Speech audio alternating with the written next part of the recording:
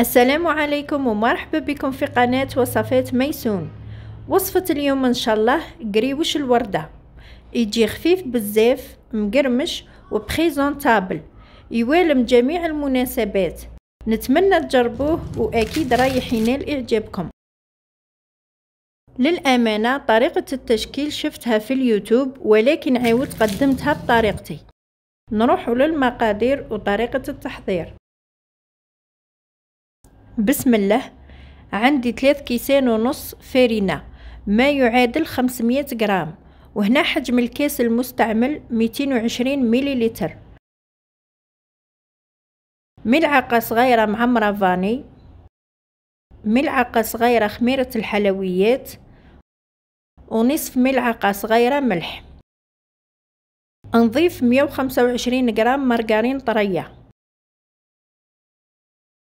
نبسس الخليط جيدا بهذه الطريقة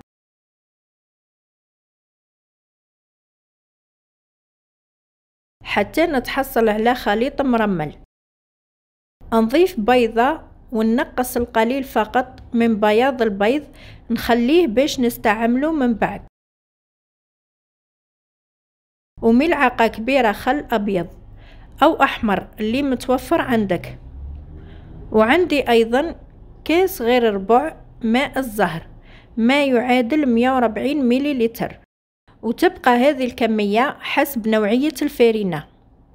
أنا نفضل نستعمل ماء الزهر باش تجيني العجينة مقرمشة، خير من اللي نديرها بالماء وحده. نضيف ماء الزهر بالتدريج حتى نتحصل على عجينة تكون متماسكة وطرية قليلا، ما تديريهاش طرية بزاف، لا خاطر كي تخليها ترتاح رايحة تزيد تطرى.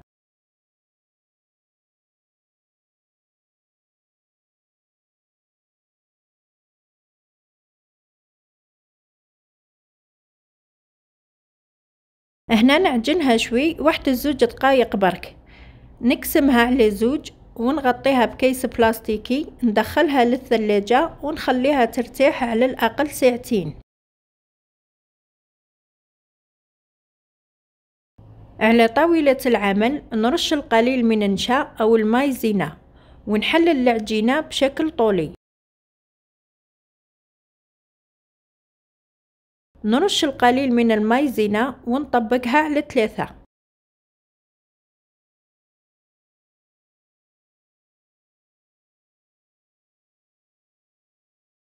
نعاود نحللها بالعرض حتى نتحصل على مستطيل.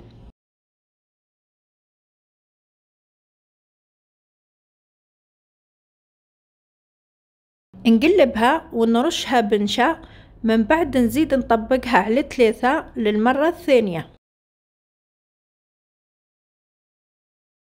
وكي نكمل نخدم الكرتين نغطيهم بكيس بلاستيكي ونخليهم يرتاحوا مدة 10 دقائق. نحلل العجينة للمرة الأخيرة بسمك 1 مليمتر تقريبا، نديرها رقيقة.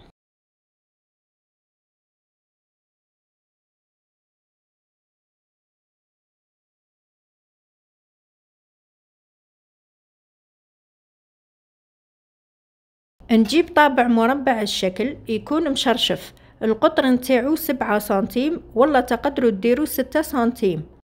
نطبع العجينة ونحاول ما نخليش الفراغ بين المربعات باش ما يخرجوليش ليشيت بزاف.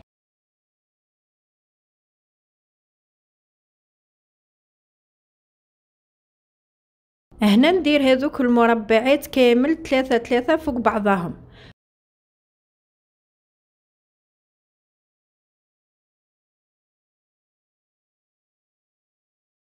ونجي للأطراف ال4 نقطعهم بالسكين بلا ما نوصل للوسط، باش كي نجي نطيبهم ما يتكسروش في المقلة.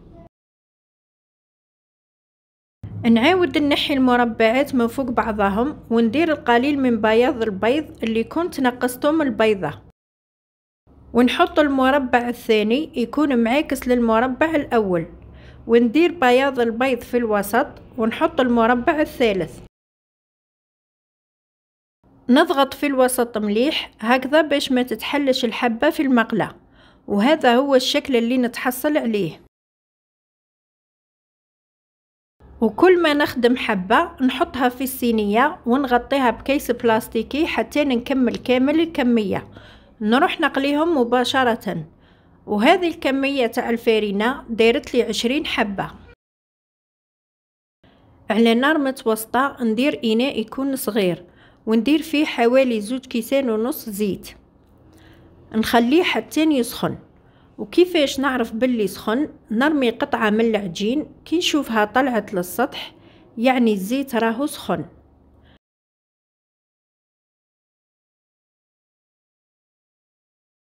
نجيب الحبة وملعقة خشبية، من الأحسن يكون الذريع نتاعها مدور، نلوحها في الزيت ونبقى حاكمتها بالملعقة، نخليها شوي وكي نشوفها بدات تطلع نبدأ نرمي عليها في الزيت بهذه الطريقة حتى تتورق وتتنفخ.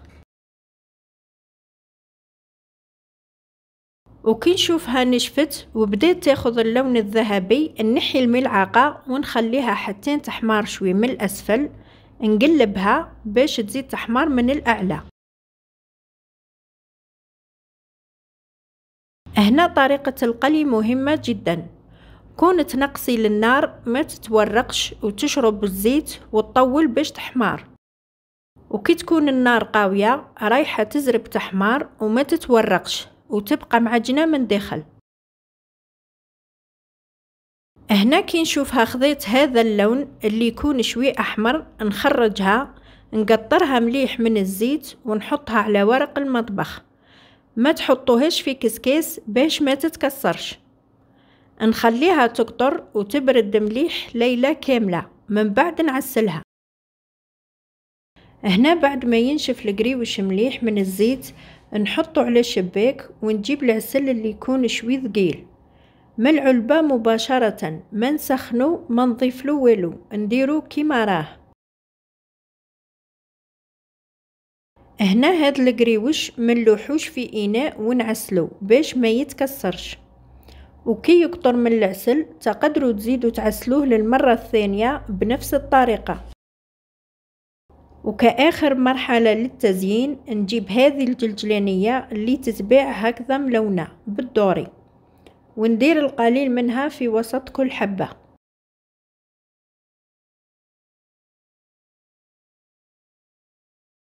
نجيب لي كيسات الكبار تاع المادلين ونحاول نضغط عليهم باش نكبرهم قليلا، رايحين يوليو بهذا الشكل. نحط الحبة ونقدمهم. ملاحظة برك ما تعسلوش القريوش حتى لوقت التقديم باش يبقى مقرمش. وهذا هو القريوش بعد ما درته في صحن التقديم، يجي هايل خفيف بزاف ومقرمش. قدموه مع التاي في جميع المناسبات. وفي الأخير نقولكم ما تنسوش الاشتراك وتفعيل الجرس ليصلكم كل جديد، وإلى الملتقى مع وصفة أخرى إن شاء الله.